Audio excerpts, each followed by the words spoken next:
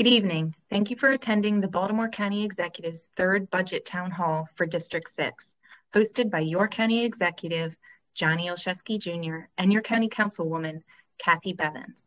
I'm Amanda Carr from the County Executive's Office of Community Engagement, and I am pleased to introduce to you Abby Slocum, my colleague and your Community Out Coordinator.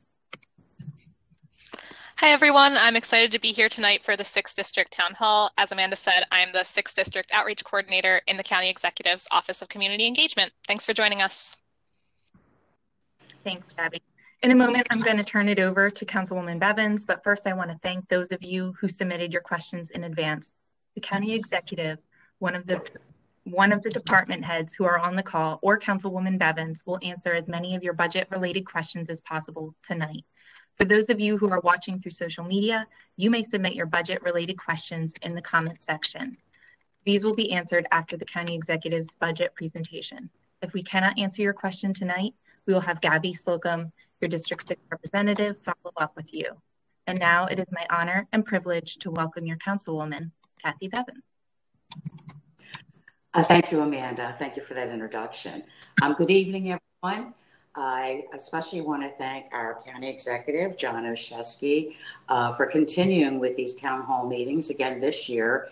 And I think it's very important that the citizens of Baltimore County see where their tax dollars are going and for what projects and what each dollar is being spent on, and just for the transparency of the process.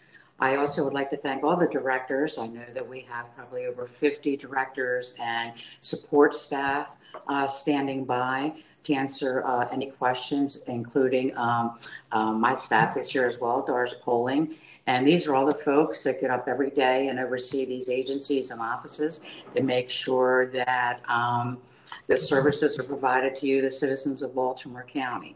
I also would like to thank everyone that has tuned in this evening. It means you're engaged, and that's a good thing when we have citizens engaged. It's definitely been a very trying year for most of us. I find very few people that have not been affected this year, especially by COVID, and I know that'll be, I'm sure, talked about this evening. But we have weathered the storm, and I really am grateful to the leadership of County Executive Olszewski for his leadership, and the health department and the way they have rolled these vaccinations out and the way that they have tested people. And it's been a very difficult year, I know. And I'm sure that the budget that I'm about to see may reflect that in some way, shape, or form for the upcoming year. But I also know that the county executive understands, as well as the council members, that we need to continue services for the citizens of Baltimore County, which means all our essential, trash pickup and snow removal, as well as supporting existing infrastructure, new infrastructure, as well as education. So I really look forward to seeing the proposed budget, and I look forward to the discussions with ourselves and the citizens of the 6th District and anyone else that may be out there this evening. Thank you.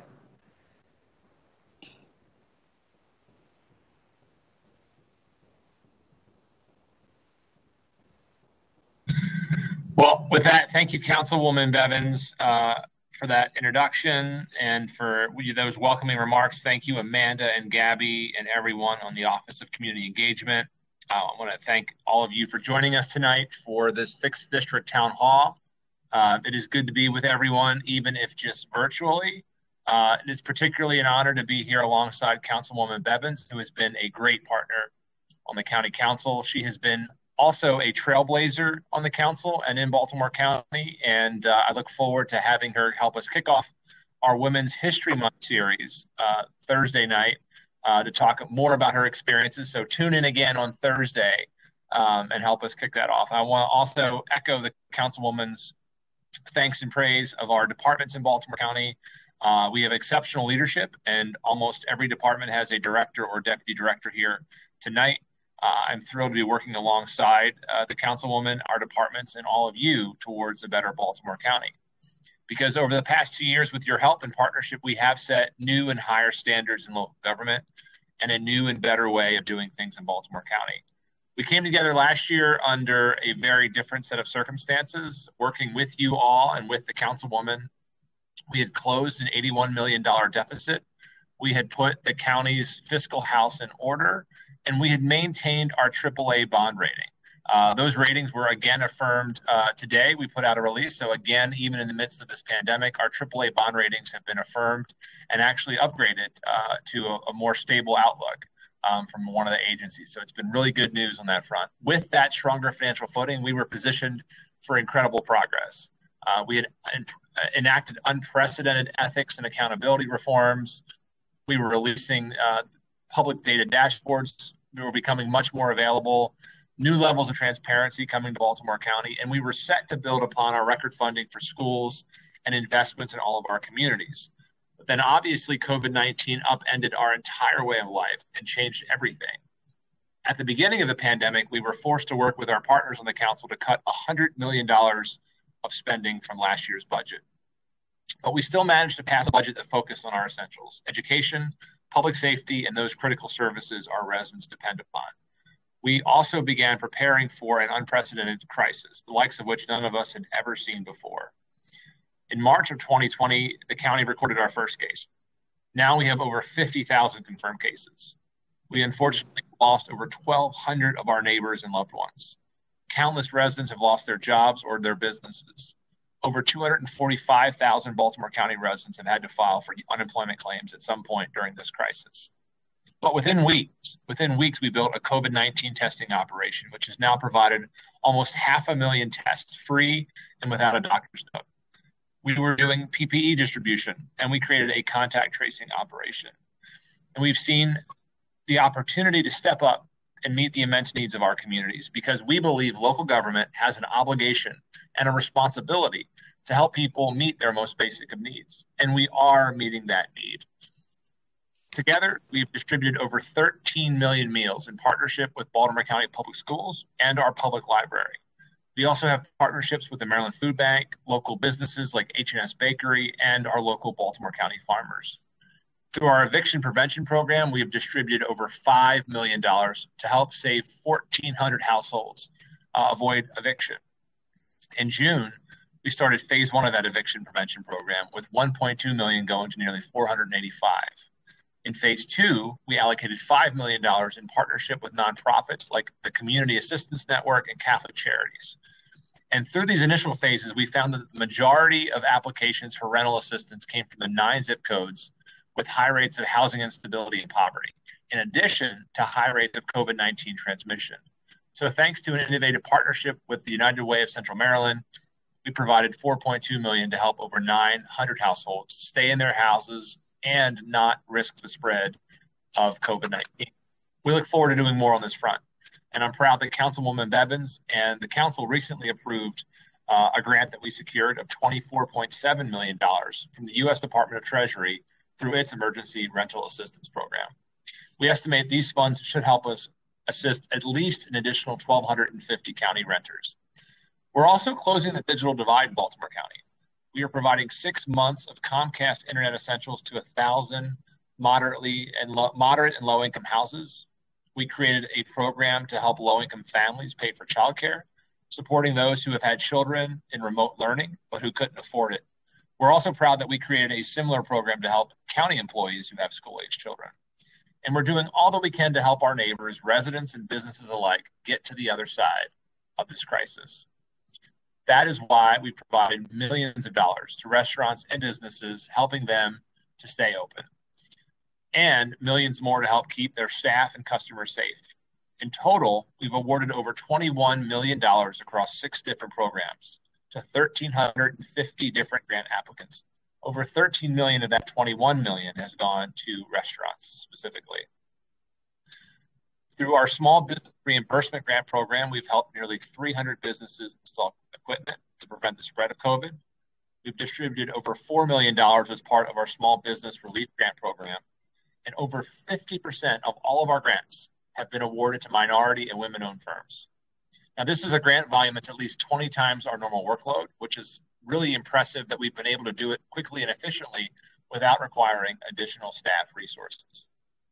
Now, with the arrival of the COVID vaccine, we see the light coming at the end of the tunnel. And our first vaccine was distributed on December 23rd. To date, over 122,000 Baltimore County residents have been vaccinated. That's nearly 15% of our residents, and over 72,000 have received both of their doses. We have consistently been a leader in the state for the number of residents vaccinated among local jurisdictions. And we're capable of administering 1,000 doses per hour at just our state fairgrounds clinic. Not to mention, we're also working to expand our access, having opened new clinics at CCBC Essex just last week, which followed our second clinic at the Randallstown Community Center. We're also now partnering with Uber to give anyone without transportation access to a county-run clinic. In addition, our health and fire departments are working to vaccinate anyone who can't leave their homes. But we can do so much more, and we know that so many others are still seeking a vaccine. But we ask for your patience because we have continually only received a limited number of vaccines in Baltimore County. So in the meantime, let's keep doing all that we can to stop the spread and save lives. Wear your masks and practice social distancing. You know, even amid this crisis and in the response to COVID-19, we've continued our work to improve our communities, taking significant actions to reform county government and move Baltimore County forward. And I'm really proud of what we've accomplished together over these past 2 years. In the 6th district specifically, we have dedicated over $175 million to improve our schools. That includes $56 million for a new elementary school at Ridge Road in Nottingham, and $103 million for a new middle school in the Northeast, which is now currently in the design phase. Now, the county portions of these schools have been secured for years, but thanks to the Blueprint for Maryland's Future's passage, we will finally receive the state share and can move forward on these critical projects. In addition, we have millions more budgeted for maintenance and repairs at schools across the district, including new roofs at Chase Elementary School, Parkville Middle, and Overly High. Meanwhile, we're continuing to explore plans for a brand new Northeast High School as we work with BCPS to finally develop a long-term school construction plan. So moving forward, we'll keep doing all that we can to best meet the needs of every student and every community. At CCBC, we recently completed the construction of the Carol Diane Eustace Center for Health Professions. The county was proud to put forward $30 million to support the construction of this $65 million facility. It is an incredible place. And we have over $421,000 budgeted to renovate the Rosedale Library's bathrooms and meeting room. Protecting our open space remains a top priority, so we'll also continue to do all that we can to ensure access to parks across Baltimore County. We have budgeted over $2.8 million for improvements to rec and park facilities in District 6. That includes the design for new PAL centers in Middle River, at Glenmar Elementary School, and in Rosedale at McCormick Elementary School, and a new skate park at Hazelwood Park, which is in the design phase. I want to give Councilwoman Bevins a lot of credit here, a lot of advocacy on her part, and we were really proud to have been able to make sure all of these projects are happening. We're also continuing to invest in our rec and park facilities across the district, including renovations to baseball fields and rec centers, as well as our multi-purpose courts at Elmwood Elementary School and at Harford Park Community Center. Double Rock Park is slated to receive $285,000 of upgrades for parking and drainage. And moving forward, we are continuing to plan for a new park in the Northeast area. We're proud to have budgeted a record $35 million for recreation and parks in our most recent capital budget referendum. But we also have an obligation to make sure we are maintaining our infrastructure and providing for critical services to our residents. We have budgeted hundreds of millions of dollars to improve and maintain our water and sewer system. And we're proud to have budgeted record funding for road resurfacing.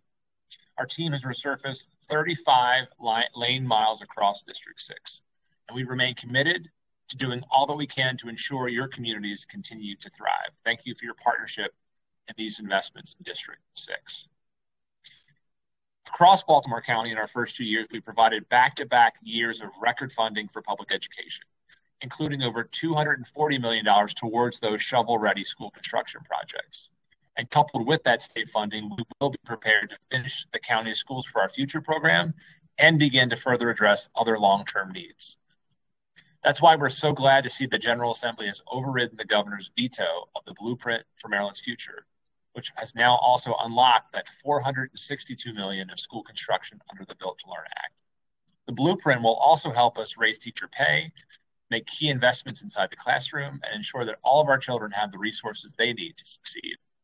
As we continue to strengthen our schools, we also are working alongside BCPS and a nationally recognized consultant, Canon Design, to develop a long-term plan that addresses our school construction needs. Throughout this process, collaboration with all of you is important. So we want to make sure we're forming a long-term plan to ensure that every child, every teacher, every family across Baltimore County has access to a world-class learning environment. And as we invest in our schools and our educational system, we're also doing all that we can to keep our community safe. And I'm proud to report that Baltimore County remains a safe place to live, work, and raise a family. Violent crime rates declined over the past year, which has continued a multiple years long trend downward. So I want to thank Chief Hyatt and the Baltimore County Police Department for their efforts. Last year, we shared our update to our crime fighting strategy, which included enhanced data and analytics, increasing crime prevention efforts in hotspots, and participating in the Organized Crime Drug Enforcement Task Force. We are truly starting to see the benefits of having these measures in place. And now you can also track our crime data using the new dashboards we released just last week. That can be found at baltimorecountymd.gov/BCStat. This past summer, we also heard calls for justice across our state and across our country. And I'm proud to say we answered that call, becoming the first jurisdiction in the region to take a major step forward. With the bipartisan Smart Policing Act, Baltimore County has banned chokeholds, required de-escalation and implicit bias training, prevented officers with prior records of misconduct from serving in our department, and codified many other reforms that were already underway. We've also, in a bipartisan fashion, increased transparency in the police department, setting up the data dashboards that track use of force by and complaints against law enforcement, and creating the county's first ever policy requiring the release of body camera footage. Baltimore County is also taking on the opioid epidemic head on. And as we continue to have the second highest number of opioid related deaths in the state, it becomes imperative that we remain focused on this issue. Now, fortunately, we have not seen the dramatic spikes that other jurisdictions have seen during this crisis of COVID-19, but we do continue to lose far too many of our loved ones to addiction. That's why in our first year, we hired the county's first opioid strategy coordinator, and we began developing a comprehensive plan to end this epidemic. We are now in the process of expanding harm services reduction, like needle exchange programs and drug drop boxes. We're increasing access to treatment with a new center in Owens Mills and another center in the planning stages. We're also partnering with Shepherd Pratt Hospitals to develop a hub and spoke model for treatment in Baltimore County. Treatment that's focused on individuals with dually diagnosed disorders and those who have both mental health and struggle with addiction. And we will continue to look at all options to increase access to treatment. Residents in Baltimore County also deserve a jurisdiction that remains vibrant and livable for generations to come. It's why we must enact sustainable practices that also protect our planet. So we are instilling a culture of sustainability throughout county government. Over the last year, we began developing our first greenhouse gas inventory and countywide climate action plan. In partnership with Councilwoman Bevins and others in DPW and all of you, we were able to renew and restart our glass recycling program that stopped back in 2013. And we're pursuing new innovations, like converting methane gas at our landfill to renewable energy, offsetting an estimated 21 million kilowatt hours of county electric usage annually. We're also committed to increasing funding for rec and parks. I mentioned the $35 million, which is a record investment for our rec and parks facilities. We also doubled our funding for ag preservation. We also have issued an executive order requiring new county buildings to be built up to LEED standards. And we just partnered with BG&E to install electrical vehicle charging stations throughout Baltimore County. So we will continue to do all that we can to ensure a more sustainable Baltimore County for future generations. But we know that our commitment to sustainability also has to be reflected in our approach to transportation. We want to think bigger and more creatively about how we do it. So in Towson, we're proud to be launching a Towson Circulator this year. It's something we hope to replicate in communities across Baltimore County. In Middle River, we recently received our second ever state transit-oriented development designation. at the site of the former aircraft manufacturing plant, the former Martin facility, which you all may know. It's nearly 2 million square feet of redevelopment and a project called Aviation Station, something I know Councilwoman Bevins has been helping to promote and make come to life for a very long time. To reduce congestion, we're also exploring other ways to move forward and imagine new possibilities, things like microtransit and dense transit-oriented development in places where it makes sense, like Aviation Station. And we remain committed to maintaining our existing roadways to keep our residents safe, which is why we will keep up record funding and road resurfacing for traffic calming projects. Our infrastructure is more than just transportation, though. We also are looking at our water system. And the policies governing our water system are decades old. They're older than I am, and they're in need of reform.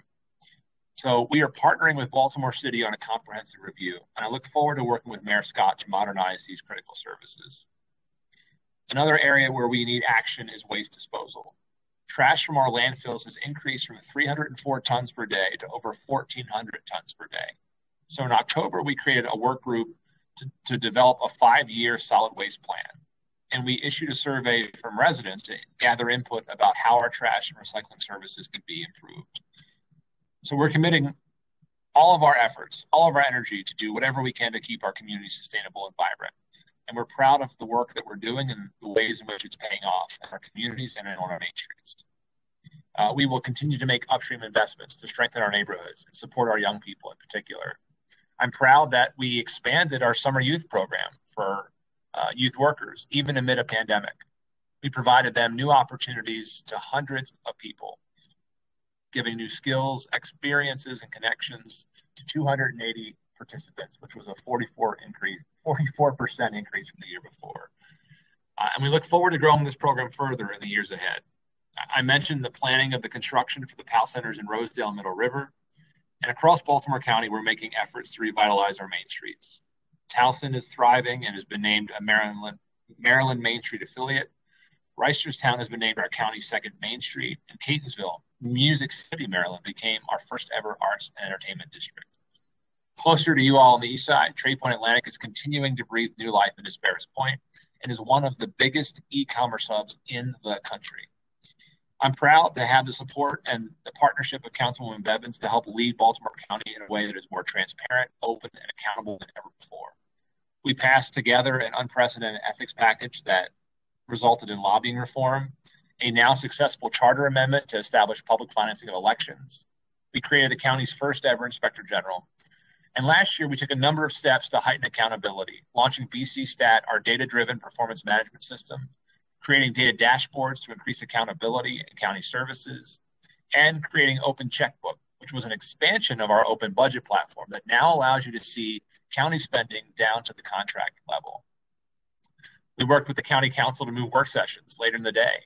We created an office of community engagement to ensure that every district has a dedicated representative. We established a 311 line.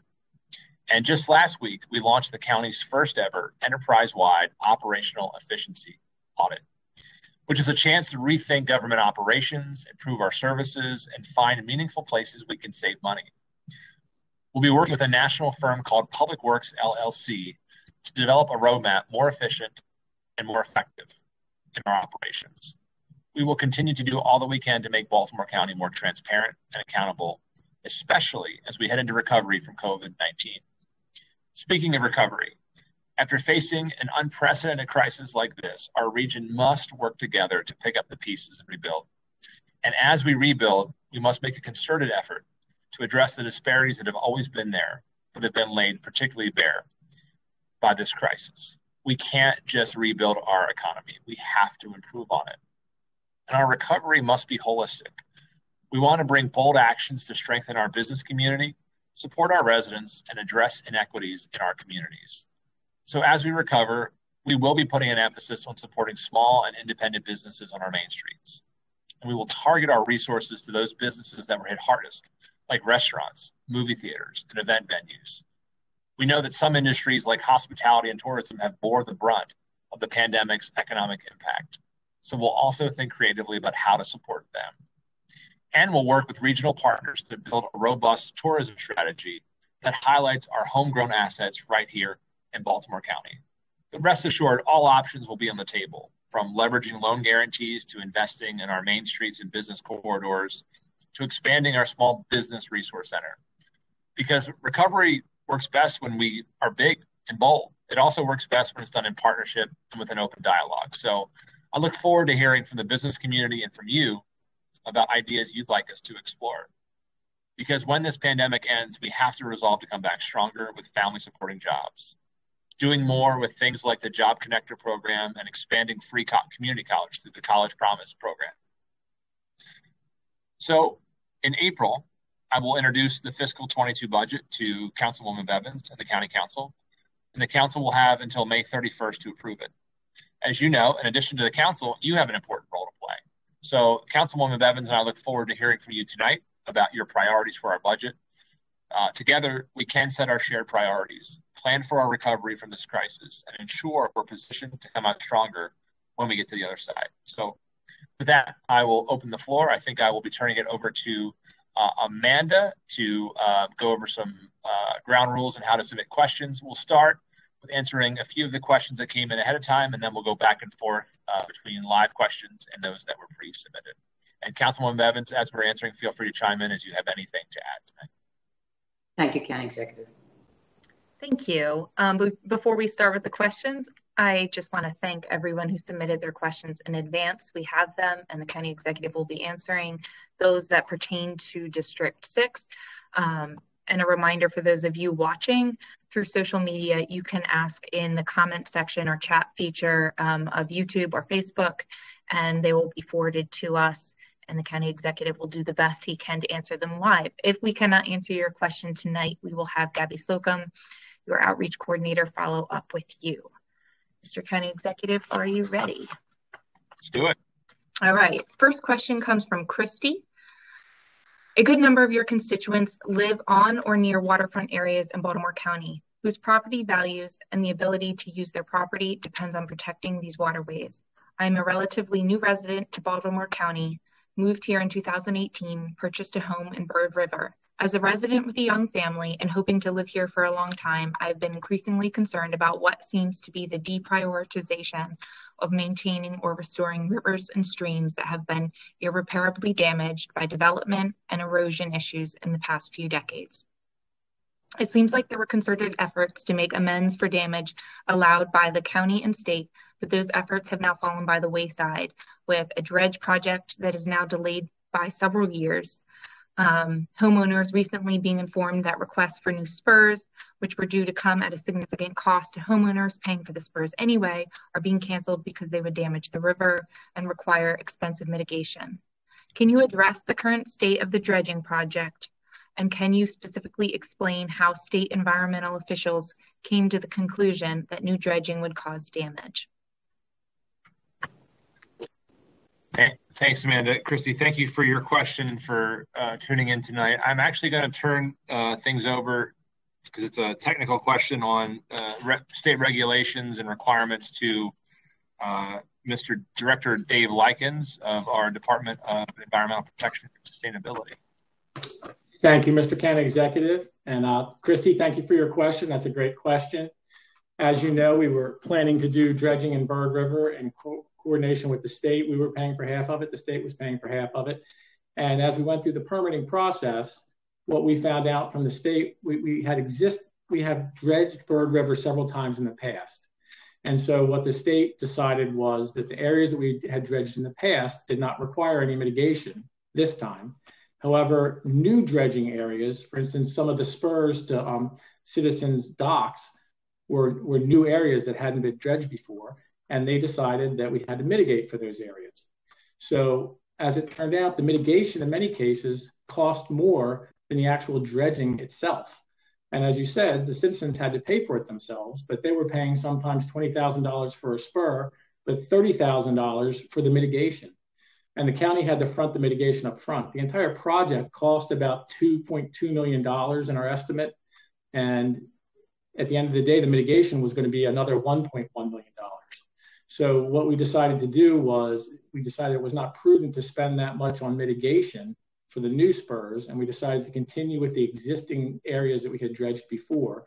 And we do have a permit now to go forward with that information and dredging. And we're just going to start, put out the bid this spring and hopefully start October 15th of this year. You're allowed to dredge between October 15th and February 15th in order to protect fish habitats and submerged aquatic vegetation. So we're hoping to have a permit start this year for the main channel itself.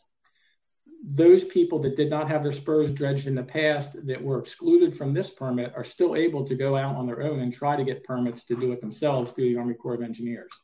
So the county did make a decision, because the mitigation was so expensive, to eliminate new spurs from this particular project. So I hope that answers part of your question. Thanks.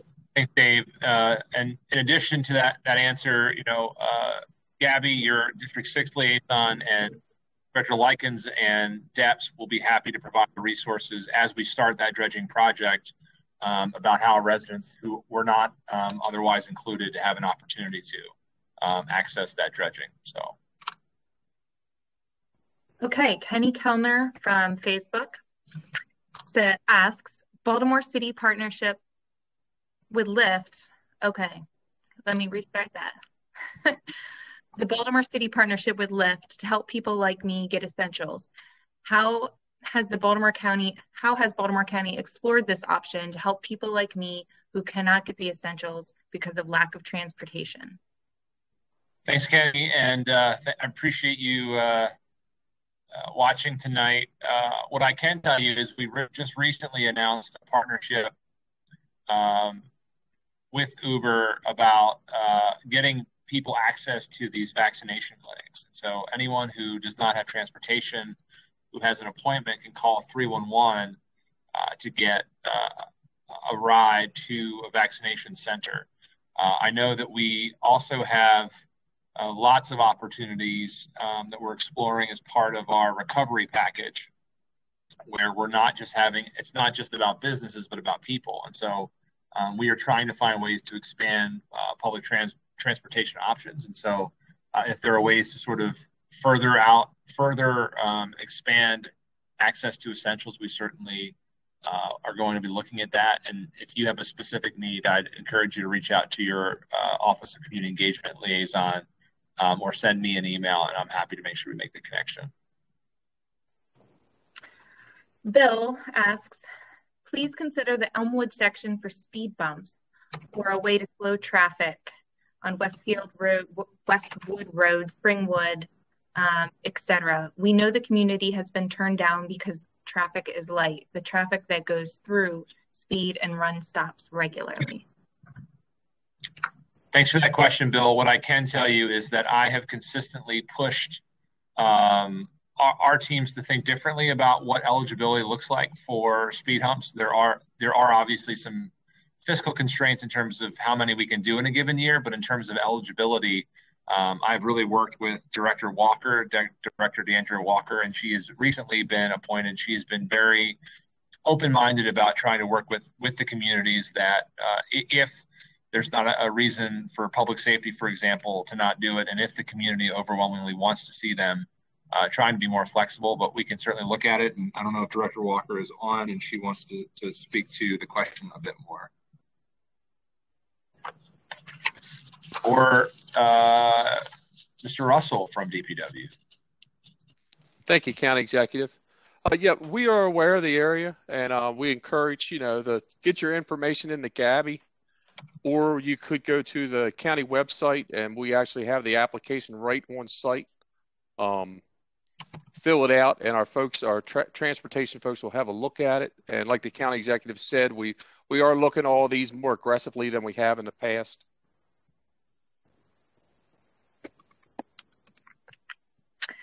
Okay, Anita from Facebook.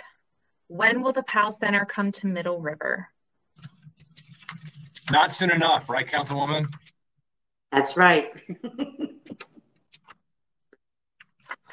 Okay. Chief Russell, thank you for that answer. And I don't know if Director Johnson is on and wants to speak to the PAL Center timeline a little bit.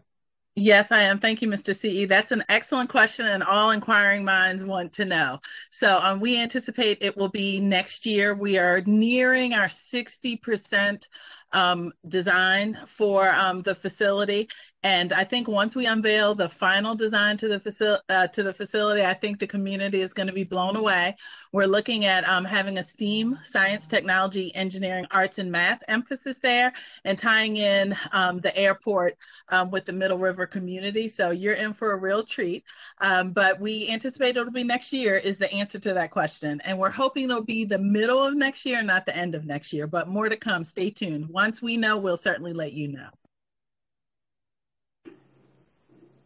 Thank you, Ms. Johnson. I'm so excited, especially about the program we're tying into Glen L. Martin and the state airport. That is just fantastic. It's amazing to me that the students that are in the Middle River area, that's not taught as a part of their history. I'm very surprised by that because there's so much of that history pre and post World War II for the communities. Most of the communities there, especially like Arrow Acres, is a planned community, the first planned community itself that came out of Glen L. Martin. So I'm really excited. So I'm hoping, you know, earlier than later.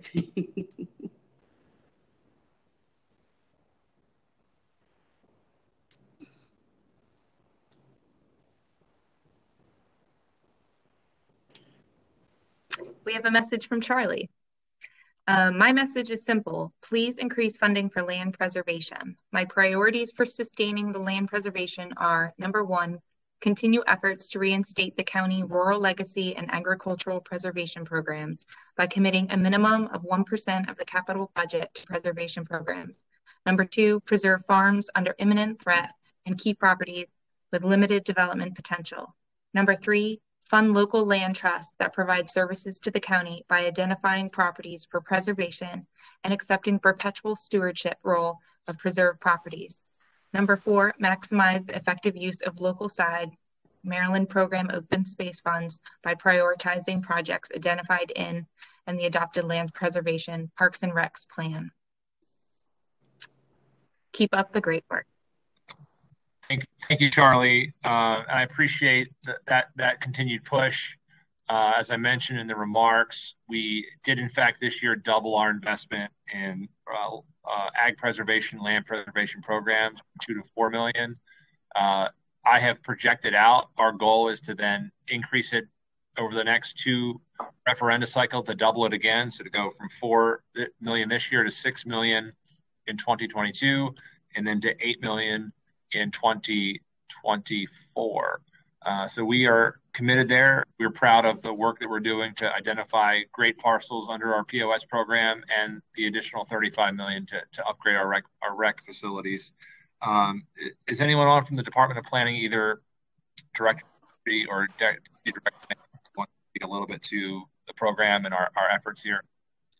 Mr. County Executive, this is Steve Lafferty. Happy to sort of add on to what you've just said, is that recently we took before the County Council 13 farms to bring into our ag preservation program.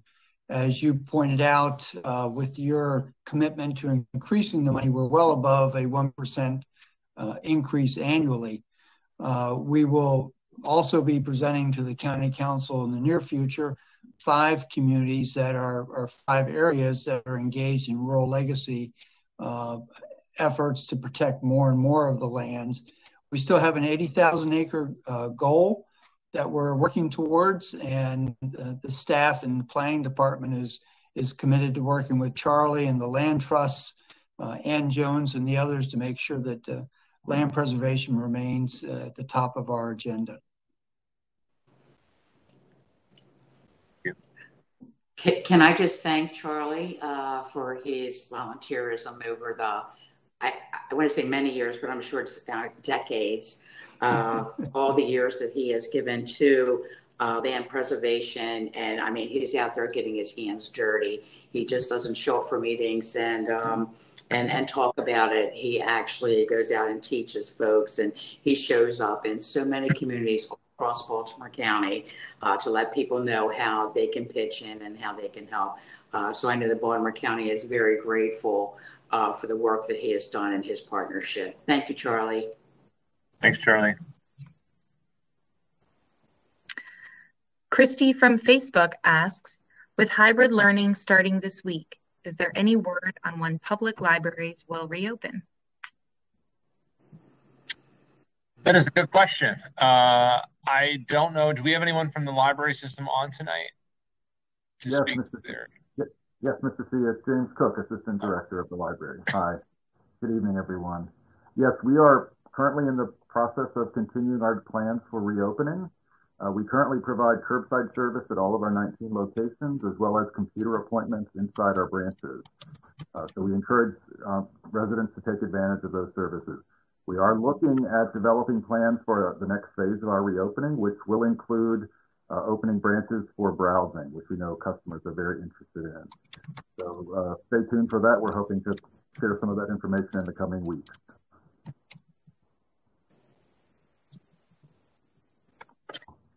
Okay, Melissa asks, how is Baltimore County ensuring that vulnerable populations have access to the COVID vaccine? Yeah. Thanks, Melissa. This is a huge issue and thrust for Dr. Branch and Della Leister, our Deputy Health Officer over on HHS.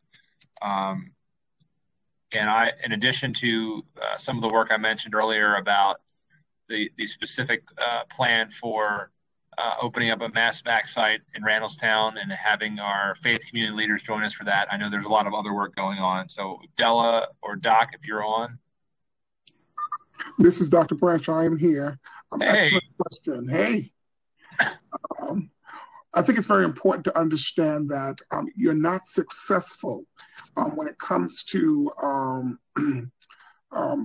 giving out your vaccines just because you just put it in all people's arms. I think you have to be successful in that you've got to put it into the arms of Black and brown people and also the vulnerable people. And so we are working towards that now. We're working with our 75 and older group at this particular time. We're working with the Department of Aging, who are helping them to actually make the appointments, speaking to them on the phone and making the appointments for them. We're going to be working with our homebound folks. So we'll be going out to homebound people and actually giving them the injections. We're working with the churches at this particular time because we want to make sure that we get the vaccine into the neighborhoods where people are so they don't have to travel as far.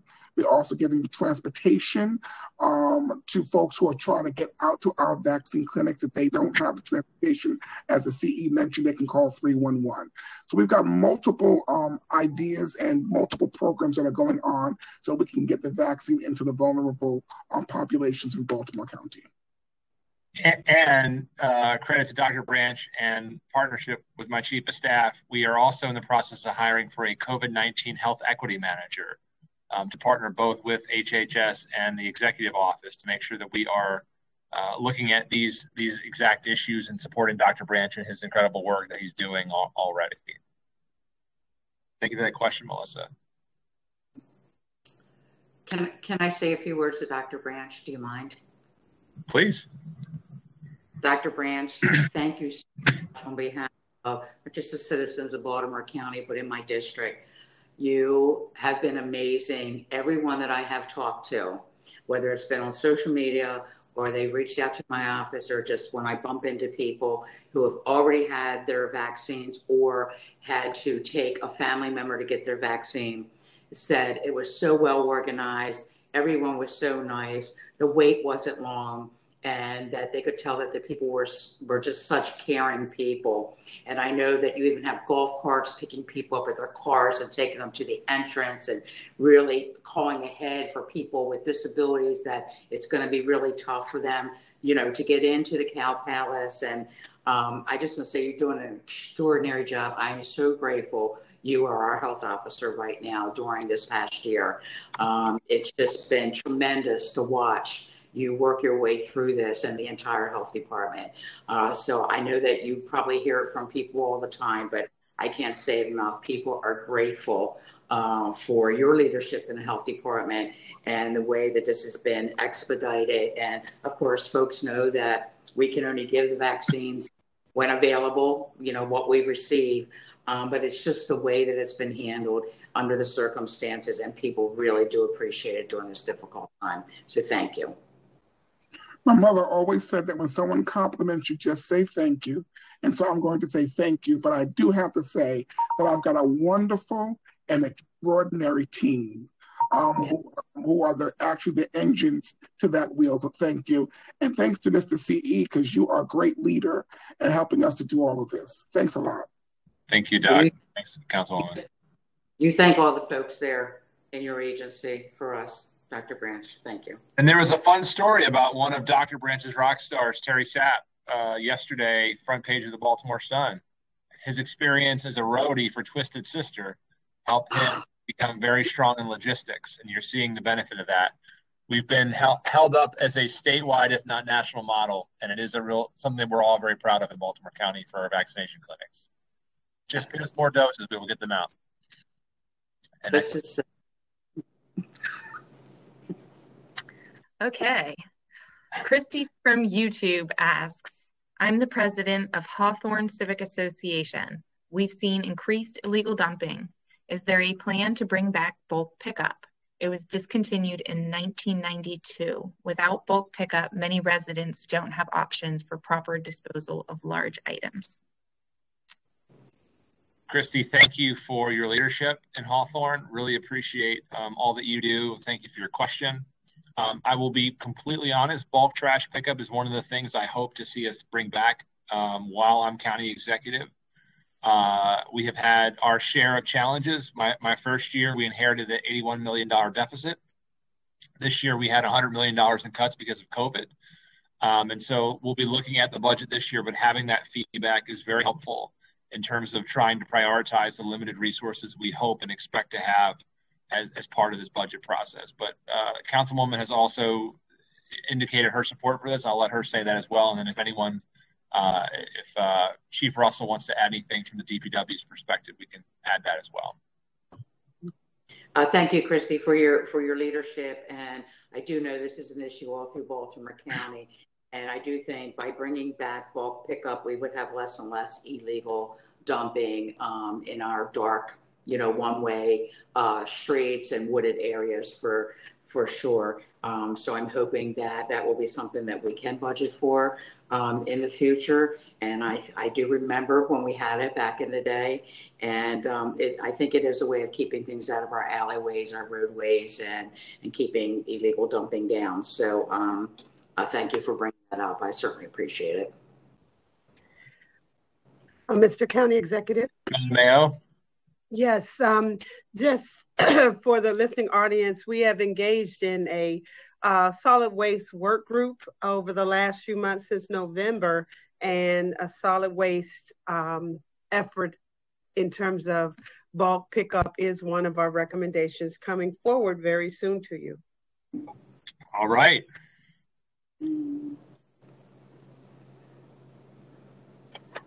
Okay, we had 4 people ask this question. Oh boy. My concerns are great regarding the POW farm space. During this restricted period has been imperative for people to have their open air green space to walk, exercise, and grow vegetation. This area has experienced problems with storm drains, repairing roads, updating infrastructure. We are experiencing an overwhelming and greater wildlife with the destruction of green space. The subway is close to the location that increases foot and automobile traffic. I think this might not actually be for District 6. Unless Kathy, Councilwoman Bevins, you can say otherwise. Are they talking about the amount of green space that the POW Community Center is going to take up? No, it's PAHL farm space. But let's move on to the next question, because I believe this is actually on the west side. Okay. District 2. Yeah, but we also want to just try to respond to questions as well. So if you'll indulge, I think we can talk a little bit about Director Johnson, if you want to talk a little bit about our open space efforts and work there. And then I think Director Lafferty already answered the question about preservation, but maybe just talk about some of the work we're doing to try to preserve farms. And then in terms of development decisions, a lot of those are determined by zoning.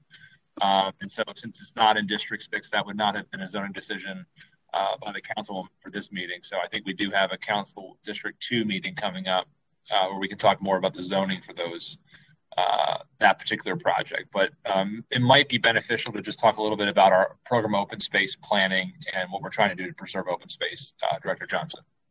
Absolutely. Thank you, Mr. CE. Excellent question. Powell's Farm is the farm. It's private property currently, and it's located in Pikesville. And so that's a property that we're looking at as a potential acquisition. We're looking at all properties as potential acquisition. As the county executive mentioned, we have an unexpended amount of program open space funding where half of it is allocated to acquisition. And so the county executive, the administrative officer, and the senior executive team have been moving barriers out of the county's way so that we can acquire more parkland and more open space for residents. During this pandemic, we've had the largest increase in park usership than any other jurisdiction in the state. We had a 224% increase in park usership, and that's based on the COVID-19 Google mobility data. So residents in Baltimore County are showing their interest with their feet, and we love it. As a Recreation and Parks Department, we're very happy about that. But it has shown us that we do need to try to acquire as much open space as possible. So I'm grateful to the county executive and Madam AO for helping us remove all those barriers so we can acquire these various properties throughout the county. And we are using program open space funding to be able to do that and trying to spend down our balance. So thank you. Thanks, Director Johnson. Okay. Can the county push for MDOT to improve ADA accessibility on Bel Air Road and a Bel Air Road streetscape? What can be done to reinvigorate the Overly Fullerton community plan and promote reinvestment in the area? Something I spent a lot of time talking with Councilwoman Bevins, community leaders, Gabby about. We absolutely support the state doing more. We have actually continually asked for this to be a priority of ours on our letter to MDOT for more investment along that corridor. Chief Russell, do you want to add anything, or anyone else who wants to speak to the efforts along that corridor? Thank you, County Executive. I know Director DeAndrea Walker has been interacting with the state on this, and we've really been pushing for the upgrades as well as, our own upgrades throughout the county. So we will continue to push on this front as well. And we appreciate the question. Thank you.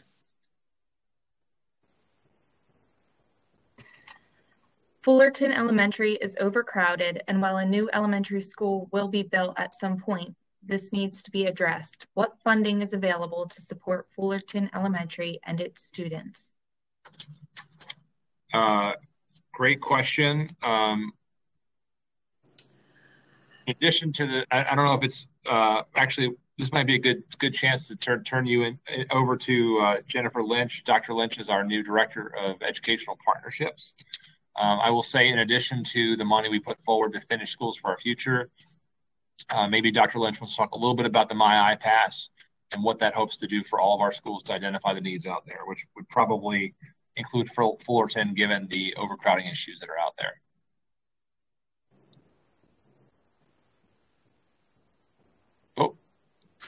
Mr. County Executive, Director Blades from. Yes, sir.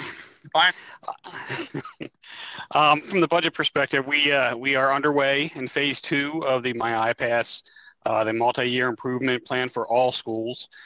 We have the high school recommendations that are being considered in the FY22 budget formulation process, and we hope by the fall to have a full report which includes all the middle schools, all the elementary schools, and special schools. And Fullerton would be captured in all the elementary schools, and decisions will be made about where that falls in the process for improvements, additional capacity, and everything else as Canon Design moves through their evaluation process.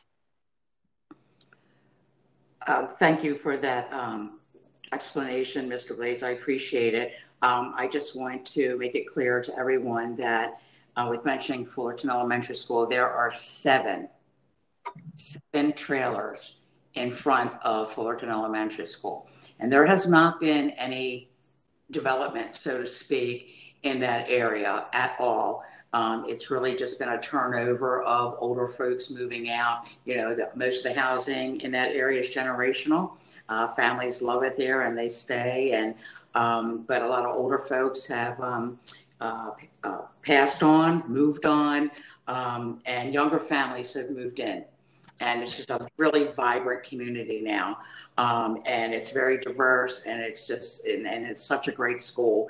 But 7 trailers is a bit much. And now, not in my district, but in David Mark's district, in the 5th district, there's a PUD underway of over 800 homes. And those children will, unless the boundaries change with the new elementary schools that will be built, there are 800 homes, and those children are slated for Fullerton Elementary School. So it's a problem.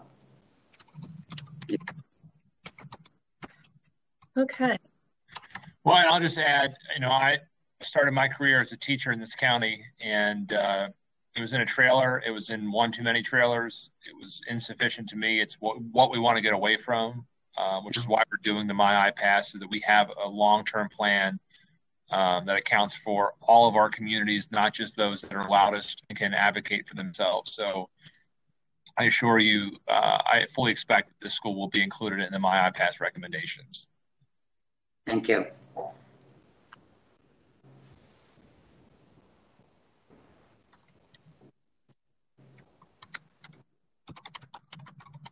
Amanda, you're muted. Can the county put more funding into code enforcement to hire more officers so that cases can be addressed more efficiently? Can money from code enforcement cases be put back into code itself? So I actually believe that code, there is some money from code that goes back to PAI. I don't believe that the amounts cover the full cost, so we supplement it with funds.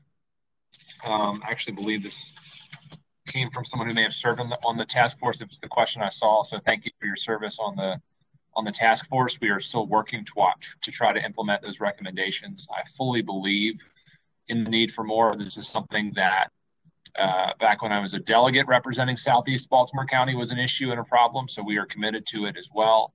I think we have Director Pete Gutwald on, who is still relatively new as the director of PAI, who can speak to some of the code issues and the opportunities there. And I think if I saw his budget requests correctly, he did include some positions as part of his submission for consideration this year. Thank you, Mr. County Executive. Yes, I'm here, and you are correct.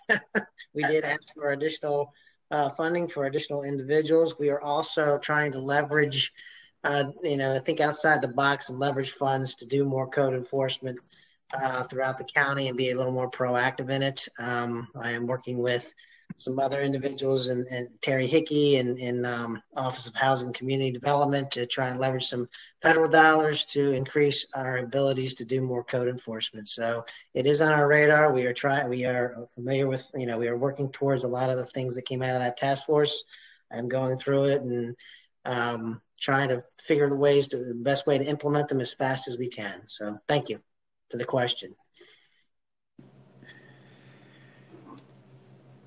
Caitlin from Facebook asks, where would the new park open space in District 6 be? Could it correlate to Northeast Trail?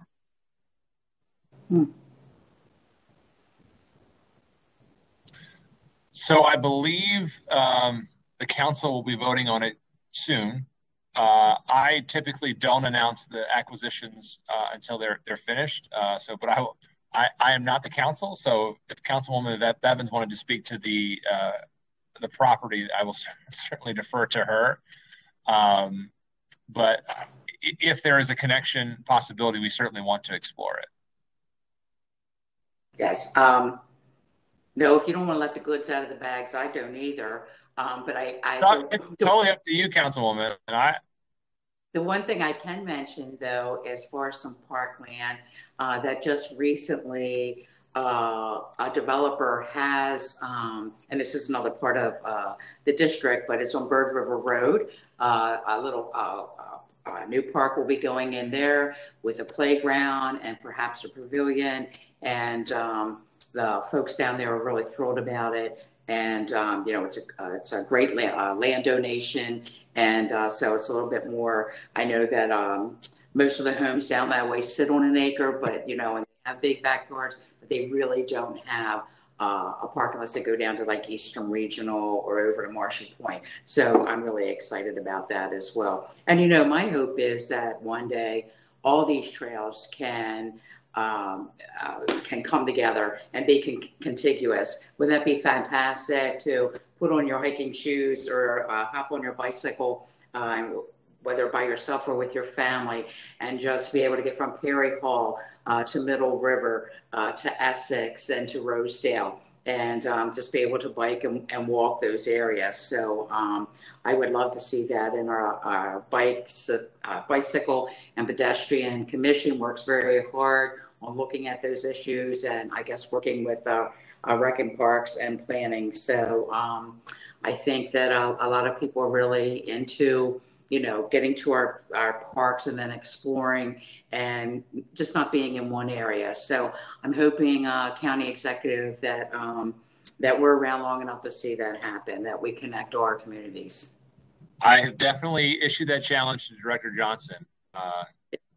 Is that not right, Roz? You absolutely have, Mr. County Executive. So much so that we are doing a master plan for the entire Recreation and Parks Department. The last master plan was done in 1950, which was a very good year. However, it was 70 years ago. So we are excited to get that started, and that will be a full community input process. So we want to hear from the community what their priorities are, and so more to come on that. So, Councilwoman, we have the right leader in Rec and Parks who's up to the challenge. If anyone can do it, I think Director Johnson can. So I'm really excited to hear that. And yeah, that's a long 70 years. Yeah, I think we're due. Let's get on that. Okay. Scott from Facebook asks, with the amount of waterfront on the east side, what is the county doing to plan for and address sea level rise due to climate change? To be more clear, I mean addressing the impacts. Thanks, Scott. Great question. As someone who grew up on the water on the east side, it's something very personal to me. And so in addition to what we're doing to combat climate change in the county with the methane capture, solar exploration, energy efficiencies, things like the BGE electric vehicle charging stations.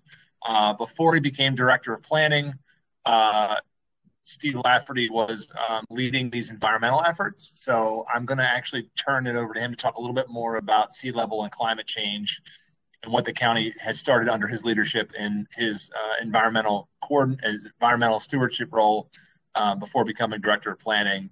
We are actively hiring for his replacement, and we look forward to continuing that work as well. Thank you, Mr. County Executive.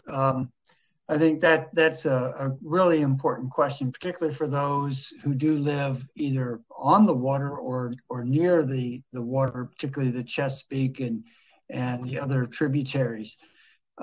We have undertaken an analysis and a study of what we're going to do, particularly at the outset for county-owned assets due to sea level rise. And we know that a lot of properties, and I'm not sure where you live, but in Bowley's Quarters and Turner Station and many other communities are constantly challenged by sea level rise. We know that the Environmental Protection and Sustainability Department has undertaken a number of projects to actually create basically soft shorelines that can mitigate the impacts along a lot of the waterways.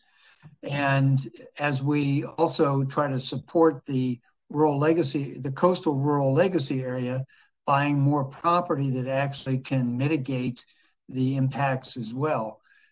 it's a big challenge, and we have to encourage more property owners to take actions themselves to reduce the impacts, try to build further back from the water, perhaps even create what's called greater freeboards so that you're not actually jeopardizing the properties, and find some other strategies.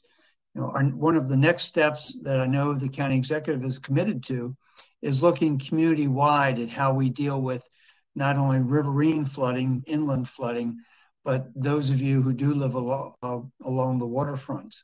And really welcome your input as to what strategies you think we should be undertaking, because it's going to continue to be a challenge.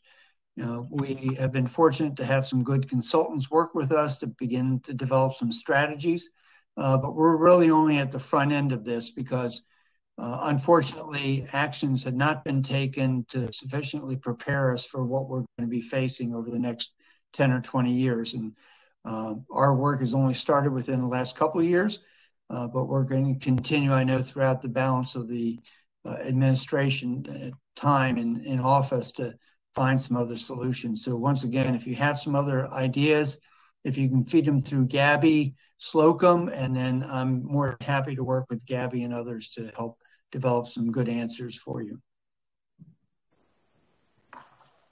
Do you mind if I bring up at this time, since we're talking about our waterfront, and it really doesn't have, well, I guess it's all tied in. I would like everybody to just well, a lot of our citizens don't know about some nonprofit organizations that we have that you can be involved in working on cleaning up the waterways and learning about how to preserve your property and keep things away from going into the water. And that is the Back River Restoration Committee, and they are located in Essex. They not only go out on the weekends and all summer long and actually pull things out of our waterways and all the streams leading from the Herring Run. We also have the Maryland Waterway Foundation under Sam Weaver's leadership. And all these organizations are always looking for volunteers, and they're not just about getting garbage and trash out of the waterways. They teach you about rain barrels and rock gardens and really how to protect, do a better job on your property, about where to wash your car and how to water your plants and things like that. So some folks are always looking for volunteer positions and for their children to get community service hours. And I think, Mr. Lafferty, you would agree, these are two great organizations that are just hundreds and hundreds of volunteers that are out there trying to make our waterways enjoyable for everyone. County Executive, can I jump in for a second? This is Dave Likens from Environmental Protection and Sustainability. I just want to say that we do provide grants to both of those organizations that Councilwoman Bevins just mentioned. And I want to thank everybody involved in both of those organizations because they provide thousands of hours, thousands of hours of their own time to go out every weekend sometimes and collect trash and debris. And on the Back River Restoration Committee, there's a trash boom that they collect hundreds of thousands of pounds of trash that come down the river. These people are selfless and go out throughout the whole year and do a great job. And I just want, on behalf of our organization, I'd like to thank them for all the hours they put in. Thank you, Mr. Likens.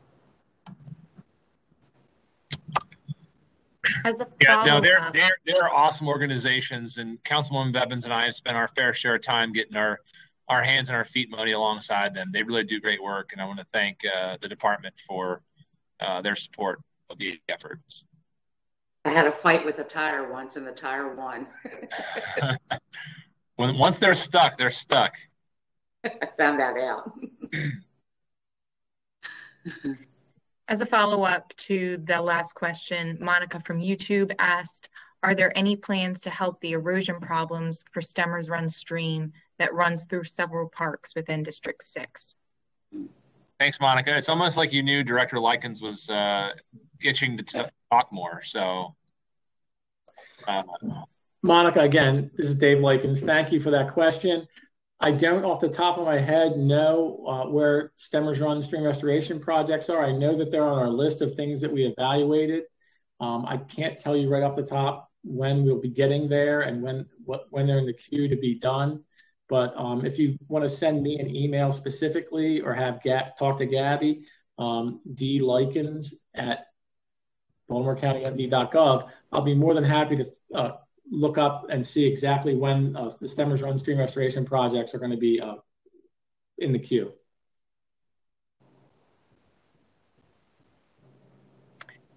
Okay, I think our last question for the night.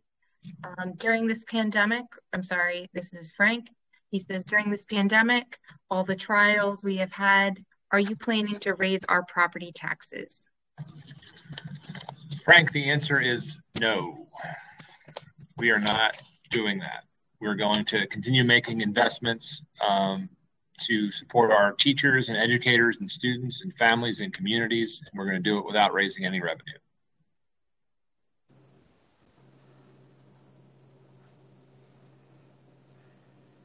I'm really proud of what we've done this year. So any other questions, Amanda? That was our last question. Okay, very good. Councilman Bevins, any final words tonight? I just want to say thank you again for the opportunity, and I hope that having some of these questions answered in this fashion help folks out.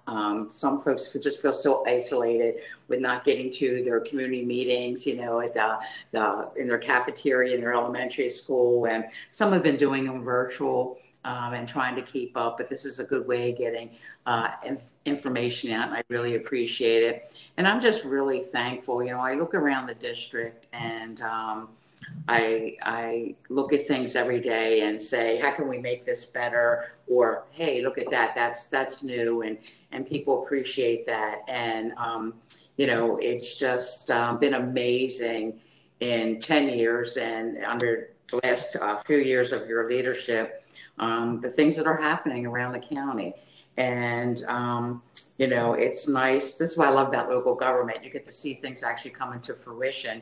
You know, something you've asked for or advocated for 8 years ago, you may see by year 10. And that has happened sometimes with some of our schools, and it's been a process, but we're going to get there. And I certainly appreciate the partnership that I have with you and the entire county council. I think it's you've really been a breath of fresh air as far as transparency and people knowing that you're going to be in their communities, you're going to have venues like this for people to participate in and not always have to send an email. And they really like this, so I'm glad that you're going around the county doing it again. So I just want to thank all the great directors that are on board again, that you know, work under the county executive. You do a phenomenal job working with my office as well, and I'm really, really grateful. And just keep up the good work, county executive, because I'm really proud of the work that's been done over the last couple of years. And look, I say this all the time, anybody can do this job when there's tons of money and everybody's getting everything they want and it's happy, happy, happy. It's really how you get through this when times are hard, when they're tough. And it really shows your leadership skills and how you know, have maneuvered through it. So it's been difficult, but you've just done a great job. And I'm grateful for the partners on the county council. And I don't know how we do it without our communities. You know, we can't be the eyes and ears in each one of our neighborhoods all the time. And I'm so grateful. I hate when they call and say, I'm sorry to bother you, but I say, it's no bother. That's what we're here for. We want to know about your pothole. We want to know about the fence that fell down. We want to know about the wash machine that was dumped at the end of your street last night. We need to know these things. We don't want to be reactive. We want to be a proactive government, right?